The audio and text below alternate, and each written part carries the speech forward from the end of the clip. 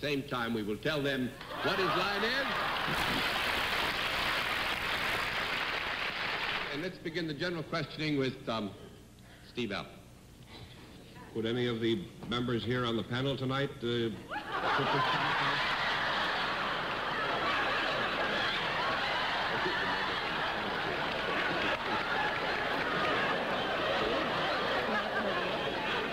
Yes.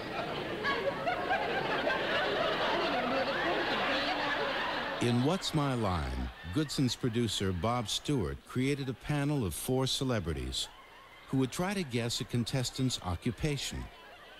With this masterstroke, game shows had fused with talk shows, a winning formula that would be repeated many times over. Miss Cleveland, if you'll whisper to me, we'll show the audience just what you do that keeps you so busy.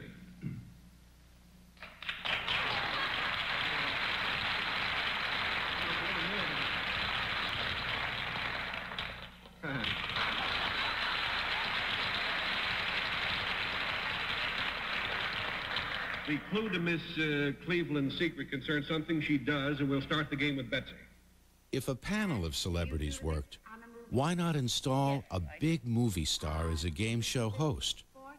It's a formula that worked, just once. You bet your life. Here he is, the one, the only... Movie comedian Groucho Marx applied his ad-libbing skills to television to create one of the biggest game show hits of the era. Yes. Pesos, not pesos. Oh, well, when do you...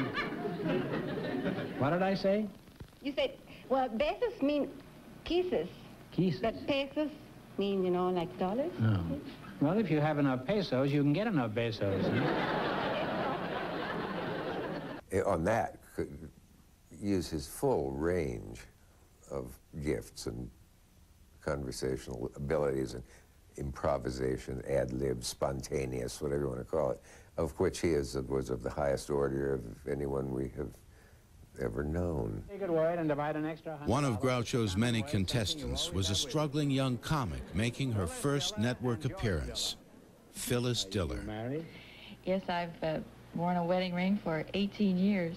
Really? Well, 2 more payments and it'll be all yours. And I was not only nervous, I was petrified.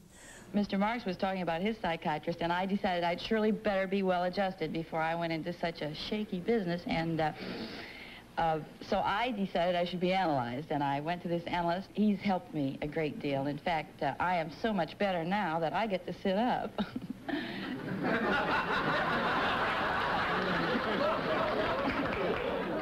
My delivery was so slow. I looked awful. I knew nothing about makeup. I had drawn eyebrows on that would have been great on Halloween.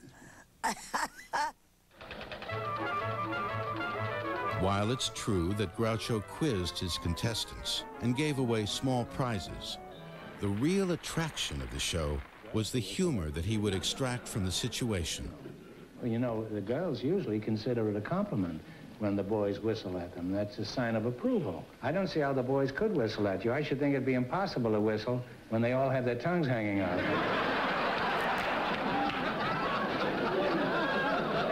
The next big wave in television games would stray from Groucho's approach, far away. The result was devastating to the game show industry and the country. If you're ready, let's get into the isolation booths. By the late 1950s, game shows were the highest-rated programs on television. Series like the $64,000 Challenge, 21, and Dotto attracted unprecedented audiences. May I caution you once again that tonight it will be the biggest game we ever played here in the program? Producers had learned to ratchet up the drama of the games with large cash prizes, soundproof booths, and appealing contestants. The technique was so refined, they even knew exactly when to turn up the heat in the studio to ensure a contestant would dab his brow dramatically. Then you win $20,000. Congratulations. But then some producers added one more dramatic element, a predetermined outcome. They rigged the games to favor appealing contestants. The strategy was successful for a while, and ratings increased. Then, they got caught. The first game to be exposed was Dotto. MC Jack Nars had no idea the show was being rigged until he received a late-night phone call from his boss. He said, "Come over to my house. Would you come to my house for dinner tonight?" I went over, and he gave me a martini. And then he said, "How about a second martini?" I said, "Oh, okay, what's up?" He said, "Don't go to work Monday." I said, "What?" He said, "The show has been canceled." It came as a bolt out of the blue for me. Boom, hit me right between the eyes. I went from cloud 9 to the nether regions in one day. That was tough. He was stunned by it, and I was too. When he told me, I said, "You're kidding." That's everybody's first reaction. What do you mean it's off? You're kidding. Somebody gave an answer to somebody? Oh, come on. And he said, "Yeah." Soon, 21 was also implicated. Right after the show had installed a new host, Monty Hall. Now, when I was doing the show, I would be taken into an office. They'd open up a safe and show me the questions, so I'd familiarize myself with the questions, put it back in the safe, and next thing I knew, I was in front of a camera doing the show with contestants. I had no idea that the contestants also saw the questions. But they did. Contestant Charles Van Doren had become a national hero. Within days, he was a disgrace. Millions were outraged. Grand juries were assembled. Perjury charges were filed. And the game shows that remained on were targets. One of the pages came over to me and said, somebody just called backstage and said that they had planted a bomb in the audience. Now, this kind of thing was sort of taking place, and the people were very angry at television shows for all of that scandal. And we had 5 minutes to go on the air, and I said to him, tell the audience that every once in a while we have a prize for somebody there. At the count of 3, stand up, pick up your seat, and the person who sees a package there, raise your hand, we'll come and get it. And we were able to examine the whole theater in 1 minute.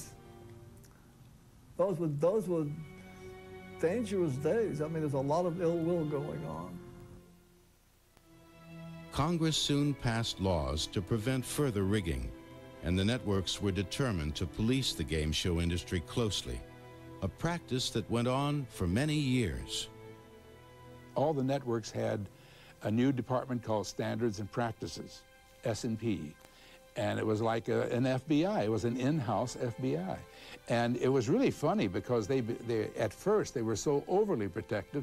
You would see little faces peering out from behind a set, and they're looking to see if anybody's reading a script or looking or askance at anything.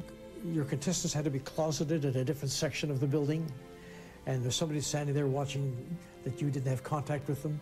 That your writers never rushed by them in the hallway, stuff like that. So we had a setup in concentration where we hired a guy from Scotland Yard who was backstage to make sure that nobody, see, the stagehands who loaded the board would know the answer to the puzzle. And as soon as they had to make sure that that didn't somehow get to a contestant who was going to come on. NBC on its own hired somebody to do that, and then the guards clashed. Each didn't know the other was hired, and each thought the other was some kind of a spy. They wanted to make sure everything was on the up and up. Wanted to make sure no one was giving one any signals, you know. And I would look over at a celebrity, for instance, on You Don't Say, I can remember, and just beyond that, within eye shot, there would be a little head peering around the end of the thing. We didn't score a point, but we had lots of fun that time. So Dorothy Dandridge and Peter Lawford, next name. He didn't know a feather in his hat from macaroni. Yankee Doodle. All right, Dorothy, first clue is yours. The quiz show scandal didn't taint Mark Goodson. His panel shows, like What's My Line, didn't lend themselves to cheating anyway. So it was no surprise that his company developed the first big game show hit of the post-scandal era, Password. The password is backfire. Mark Goodson didn't create Password personally. Instead, that credit goes to his producer, perhaps the most inventive mind in the genre, Bob Stewart. In my opinion, you have a great game show if the person at home is talking to the screen aloud. When they yell at the screen, say so-and-so, or do so-and-so, you got them hooked. Years earlier, Bob Stewart had created the first iteration of The Price is Right, and later, To Tell the Truth. Password introduced another breakthrough innovation, teaming ordinary contestants with celebrities. We saw celebrities struggling like contestants because they played exactly the same game the contestants did. It wasn't a panel of show-offs. These were people struggling to get the right word at the right time and win the game. And a new dimension was added to their personality as they struggled, and they stripped themselves of the kind of cover that an actor uses. And that turned out to be one of the unquestionably key assets of that idea. Password was a huge hit, and a key element of the show's success was host Alan Ludden. If a contestant gave a dumb clue or something like that, he would always try to be very nice about it, but he'd look at the camera with this look like, you knew what he was thinking about. You dummy, why did you say that? And I think the audience loved that. They loved that, and they always loved copying his. Whenever he gave the clue, he would always, Alan's hands were so expressive, and it was always this. People, we'd be driving down the street, and somebody'd recognize him, and they'd say, Certain celebrities had a natural gift for Password. People like Carol Channing, Jim Backus, and of course, Betty White, who would eventually marry host Alan Ludden. By the end of the year, he wouldn't say hello, he'd say, will you marry me? Well, I thought that was such a joke. I mean, it's ridiculous. One night we went to dinner, and he gave me a jewelry box, and I opened it, and there's a wedding ring, a lovely wedding ring with diamonds all the way around. He says, you might as well wear it. You're going to say yes sooner or later. Well, as any red-blooded American girl would do, I got mad. I got furious, and I gave it back to him, and I said, forget it, and stop pushing me. I'm not interested. I live in California. There was no way I was going to move to New York. Did he give it back to the jeweler? No. He put it on a chain around his neck. He wore that damn wedding ring. We'd go to the beach. There's the wedding ring. You'd see it at all times. Here it is. So, in my idiocy, I wasted a whole year we could have been together. I met this lady on this game 14 years ago. I've loved every minute of it. I've worked for the best. It'll be a tough game to replace. Someday, maybe somewhere, there's another game show worthy of this kind of interest and love, but this is the best game show you can be associated with, and I'm darn grateful I had 14 lovely years with it. And thank you for supporting me. Thank you. That was 7 to get you. After Password hit in 1961, game shows began a renaissance. And now, here's America's top trader, TV's big dealer, Monty Hall. Created by Monty Hall and Stephen Haydos, Let's Make a Deal didn't have any celebrities or quiz questions. It didn't even have much of a script. It might be behind door number 1, or door number 2, or door number 3, and I come to Bob. The game relied solely on Monty Hall's ability to build drama from indecision. I would look into her eyes and see whether I had more drama if I went to 500 or 700 or 800, and let the camera pick out her reaction. Or you can have what's in the box that Carol is showing us right now.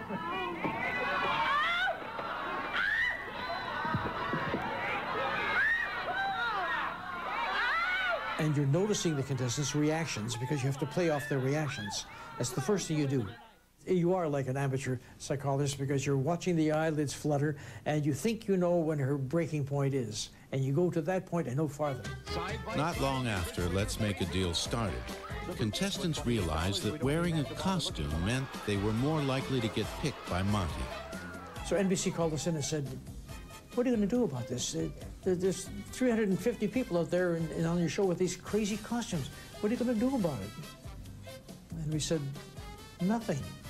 You know, this is television, and that's very pictorial. It's colorful. You want all the stuff you've seen so far and the money in the pockets? At a time when most TV shows presented an all-white cast, game shows like Deal took a very different approach, showcasing a cross-section of America, real people from every demographic. We figured that Let's Make a Deal was a show that done in the audience.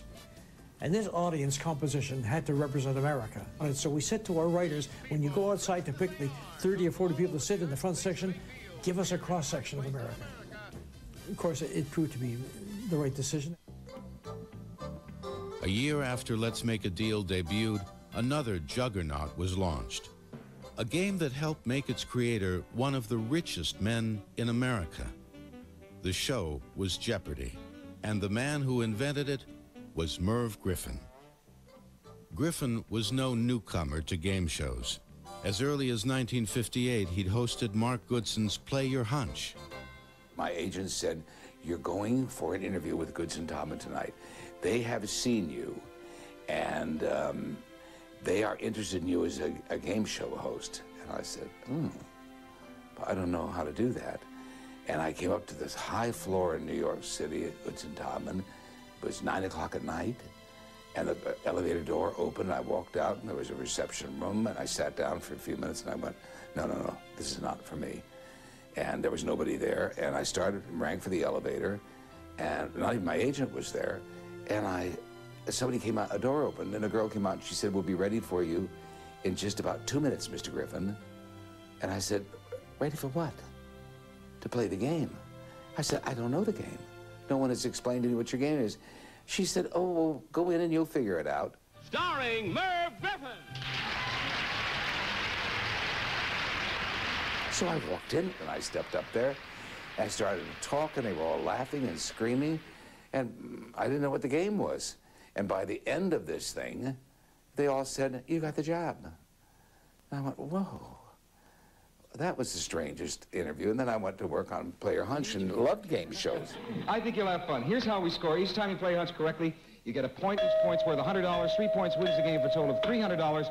And more important, the right to stay on and meet new competition. So good luck to both teams. Griffin wanted to apply all he'd learned to create his own game show, but a winning concept eluded him. The spark of the idea that would become Jeopardy finally came from Griffin's wife, Julan. My wife said to me, I said, I want to do a quiz show. And she said, well, do one. I said, you can't. They won't accept them to the network. She said, well, do one where you give them the answers. And I said, well, that's why everybody went to jail. Are you crazy? And she said, no, 5,280. And I said, well, how many feet in a mile? And she said, that's good. And then I went, whoa, that is a show. But then trying to put it into a game show format is the most difficult of all. Griffin spent a full year experimenting, papering his Manhattan apartment with answers scrawled on 3x5 cards and makeshift bulletin boards with rows of categories. A year later, Jeopardy was finally ready to pitch to the president of NBC. I just cut the backs off of envelopes and stuck the cards in there and brought in the contestants. And the president sat there and the two of them, and all of a sudden I ran the whole show. And the president of NBC looked at me and said, I didn't get one of them. And I went, ooh, well, it's a difficult show, you know. But I didn't get one. And I said, well, I can't help that, sir. That might have been the end of Jeopardy, but a young NBC executive named Grant Tinker persuaded his boss to pick up the show. Jeopardy premiered on NBC in 1964, and it was an immediate hit.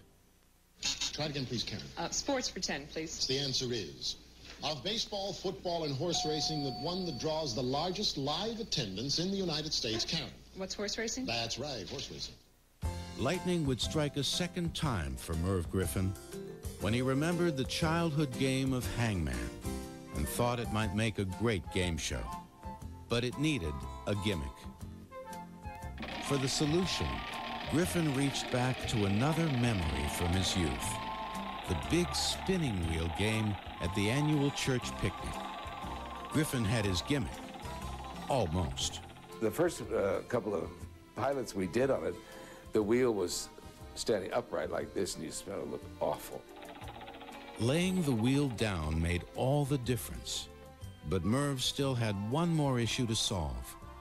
When the original hostess Susan Stafford left to pursue her PhD, I needed a girl on the show, so I said to the woman who produced it, please find 12 pictures, 8 by 10 glossies, put them on my desk, and I'll walk in and point to who I think.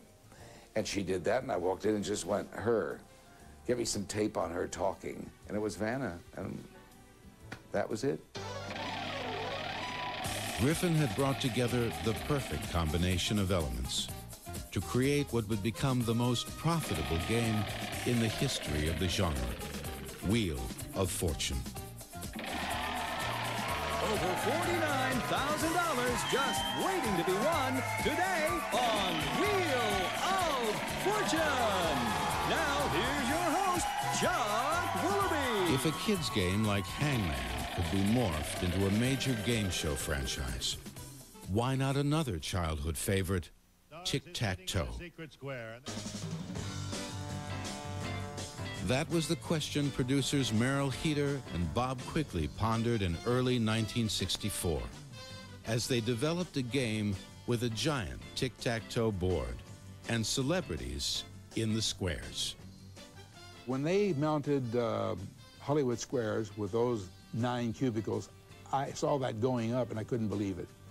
That was really monumental. That was the biggest, strangest, wildly different thing I'd ever seen in my life. It was so big, I thought to myself, that's got to crumble. It cannot work because it's too big, it's overdone. It was a huge success. Huge success. What would you normally find a camper mounted on? A camp press. Hollywood Squares is the most fun game show in the world. Much of the show's popularity flowed from the party atmosphere. 9 celebrities having a good time together. Karen, a parachutist hits the ground at how many miles per hour? Did his chute open? Did the stars know the question? I'd say no. They never knew the question. They knew an area of the question, but they never knew the question. They might get a joke, but they never knew what the straight line was. You'd tape 5 in a day. So you'd do 3 shows, break for dinner, and then you would do 2 more. And by that time, they'd serve wine at dinner. So that was always interesting.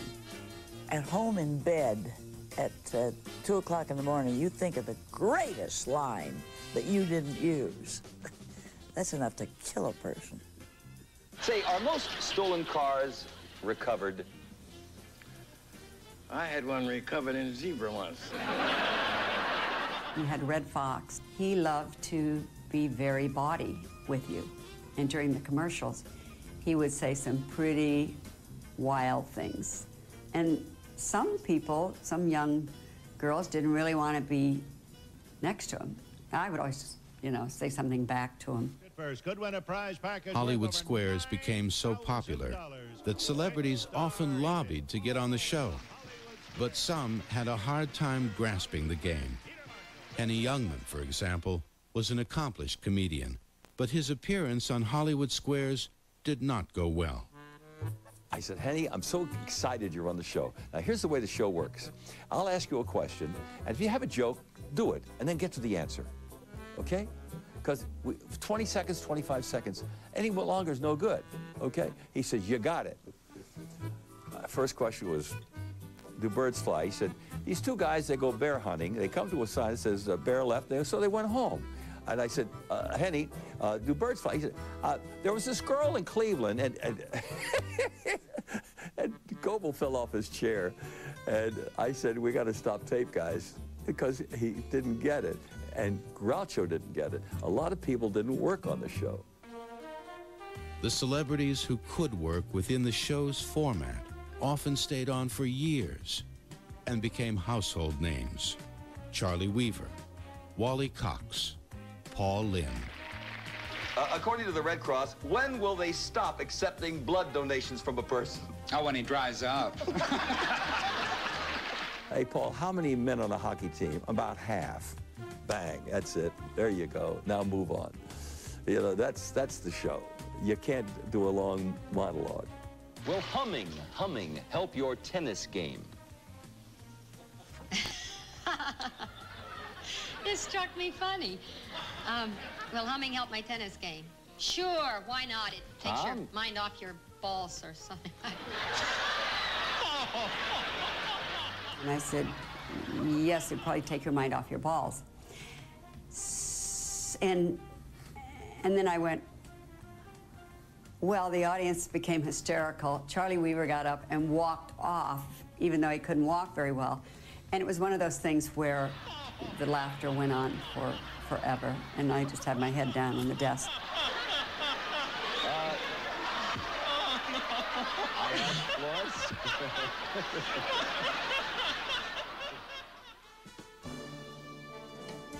Having fun with celebrities became a staple of the game show universe.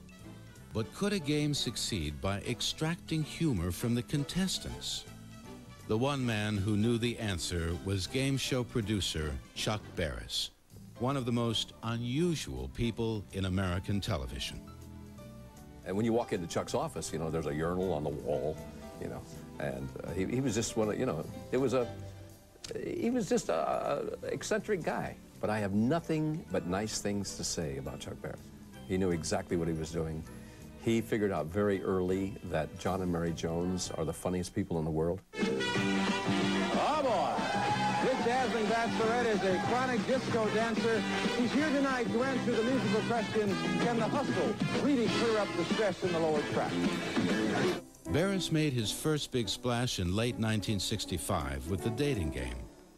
The show didn't have a quiz or big money prizes. Instead, it featured ordinary people having fun. Bachelor number 1. I really like ice cream. If you were ice cream, what flavor would you be? Barris soon followed up with the Newlywed Game, which also gleaned humor from regular folks. What animal, Lisa, did you inherit your rump from? I said her mother. What are you looking at my mother's rump for? It's not even big. You can't miss it. The thing's the size of a Buick. You can't even get it through the door. It's not. It's big. It's the size of a Buick. Big boned. Barris took pride in avoiding the usual game show hosts. When Bob Eubanks was tapped for the Newlywed Game, he was the youngest person ever to MC a game show. After the first show, Chuck Barris came to me, and he says, I need to talk to you. I said, what's the matter? He says, you've just done something I've never seen anybody do before. That's what I do.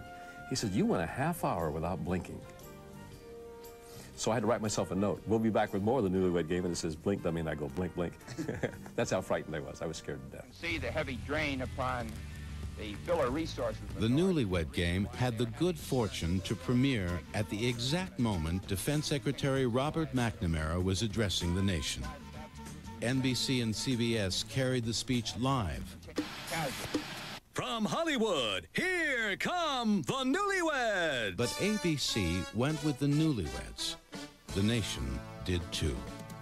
That first episode had ratings to rival a Super Bowl. Both the dating and Newlywed Games were risque for the times, reflecting the very young and freewheeling staff that Barris had assembled. He was among the first TV producers to tap into the changing national culture of the 1960s. and it made Barris extremely successful. Newlywed Game was a comedy show that happened to have a game there. And that's really what it is. You know, nobody talks about, you know, wow, did you see that great prize they won? Or wow, they sure knew each other. No, they only talk about the funny stuff. In coins, how much money could your belly button hold? Carrie? I've never tried that. I guess I would say a dime. A dime. He said your belly button could hold $1. Sure? $1? It's big and round but shallow. He said a big old silver dollar is what he said. You're going to have to give him a ride home, too. I don't have no. He figured it out, man. He was doing reality television back then before we even knew what the word reality meant. He had great instincts, great instincts. Barris's unique instincts came at just the right time for ABC. A perennial third place also ran. The network was in financial trouble. Newlywed Game and Dating Game and Let's Make a Deal, I believe, literally saved ABC. We took that network from here to here because every show, not only did we get that time period, but every show following us zoomed up. I remember Michael Eisner was the head of West Coast daytime television. He came up to me one time at a party. He says, "You're very important to me." He says, "You're very important to me," because he realized that these three shows, Dating Game, Newlywed Game, and Let's Make a Deal, literally saved the network at the time. I remember it was so much fun going into his offices because everybody was young around him. They were excited, they were exuberant, they loved what Chuck was doing. He had started with practically nothing, and all of a sudden, he was the king, quote unquote, of ABC. What's your idea of a dream girl? Join our new weekday game, Dream Girl of 67. Barris's golden touch had its limits. Many of his creations did not catch on.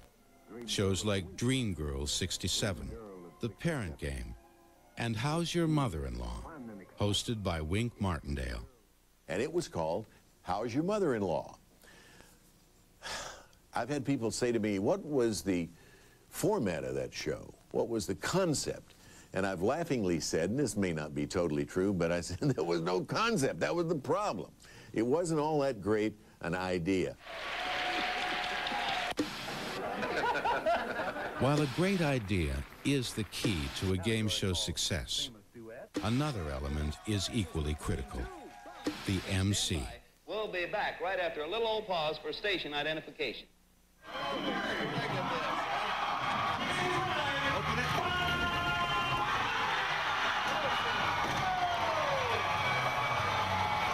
The job of a game show MC may be one of the most complicated in show business. Plus, the price of the trip totals $5,000 to $6,000. You'll win money in the amount of the check, and you will win the trip to Atlanta. Do you have a question? A good MC has to know the game cold, monitor the clock constantly, interact effortlessly with celebrities and contestants, and constantly make adjustments to ensure the program is entertaining. In essence, the host must manufacture a half-hour show every day, often with nothing more than a basic outline and a few note cards. Mark Goodson once described the game show hosting job as driving a car backwards down a mountain road and being witty and funny at the same time. The skill set is basic in television and time and understanding time, and then being able to put that behind you and go on with the show and be subconsciously aware that you have so much time to perform this and try to pull it off as best you can. That's the skill. And over time, you acquire that skill or you don't acquire that skill. And the rest of it is just kind of being funny and interesting and, I don't know, trying not to fall down too many times. A good MC flows with the show. He is compatible with the contestants. He's on their side. He likes to see people win. And without thinking, without trying, without being at all mechanical, you just become a part of the show and let it flow. In the early years, comedians were often tapped to host game shows. People like Johnny Carson, Groucho Marx, and even Dick Van Dyke, who auditioned to be the first host of The Price is Right. Yes, when they were putting together The Price is Right back this is in the late 50s, they asked me to be the host, and I kept telling my wife, this is a show about guessing how much something costs. That's a game show? Said it'll never go. Over time, producers learned that many traditional comedians weren't quite right for the MC job. Instead, hosting a game show would require a very different set of skills.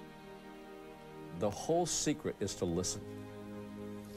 If you listen to what the contestant is saying, then go and make something from it. Creating spontaneous entertainment, it's like mining for gold. You find this wonderful little contestant or big contestant or whatever, and you go with that person and get that audience laugh. There's nothing like that. I would have to watch myself because there were so many openings for jokes and things. And I said, no, no, no, Pete. You're the straight man. Just stay right where you are. As with many professions of the era, women were often overlooked as potential game show MCs. In 1949, Arlene Francis briefly hosted a program called Blind Date, but for nearly 40 years, women were shut out. TV producers recognized Betty White's potential as an MC, but the networks refused over and over. The network said, no, a woman just can't, she can't hold a show together, and she just doesn't have, it just doesn't work with a woman, you know. White finally got her chance to MC on a game called Just Men. She won an Emmy, but the show was quickly canceled. Then they started doing research. They said, we have research. You know, they love to do research. We have research that says that women are basically in love with the guys that host game shows, that it's like a romantic, a fantasy romance connection. Despite the research, Vicki Lawrence was hired to host Win, Lose, or Draw. She faced unique challenges because the producers wouldn't let her wear skirts. They thought suits would give her more authority. And, you know, I do not have Vanna White's body, so some days the stuff would not work. And my wardrobe gal and I would be peeing in our pants because it would look so horrible on me. So we'd have to go on to the next suit, see if we could make that work, you know. And then the booth would be calling, going, where's that red suit? She's supposed to be in that red suit. Well, the red suit didn't fit over her left thigh, so we had to move on to the blue suit, you know. Who was the best MC of the pioneering era? Bob Barker has the most awards and greatest longevity. But for sheer versatility, one other name appears on every insider's list. But there was one guy who was good at everything he ever did. And you know why? Because he was very natural. He was very polite. He loved his contestants and the other people. And his name was Bill Cullen. Actual retail value, $332.94. Mr. McCaig, it is yours. Oh! You've just seen the most torrid love scene on television, and we're going to lose our television license, too. Bill Cullen was so good that it's hard to describe. He was velvet. Bill was very different. He was very self-deprecating. Bill also was very, very bright and laughed easily. And isn't it pleasant to be around people who laugh easily? This also has a prescription tabletop. You knew it was Bill Cullen. This wasn't a pasteboard cutout. Bill was the best. He had a great sense of humor. He had style. He had panache. He had everything. This is Bill Cullen saying thanks for watching, and keep your minds working quick as a flash. Good night, everybody, and thanks, panel, for being with us. Good night. Game shows can earn a lot of money and make their participants famous. But that's not why most game show pioneers got involved in the form. Instead, at the most basic level, they liked playing games. The challenge, the competition, the fun. Our next contestant is none other than David Jensen. I began to realize that games have been around forever, and I have loved them forever. I fell in love with the game. I love the game of Password. Let's face it, people love to play games. People love to see people win. I love the people. I'm a people person, and so I don't care if they jump on me, and I don't care if they yell and they faint, but if those are my people. You're not doing something like curing cancer or anything. You're just having fun and giving people 30 minutes of entertainment. Game shows give the public a chance to get to know you as a person, because you're not playing a role or not singing a song.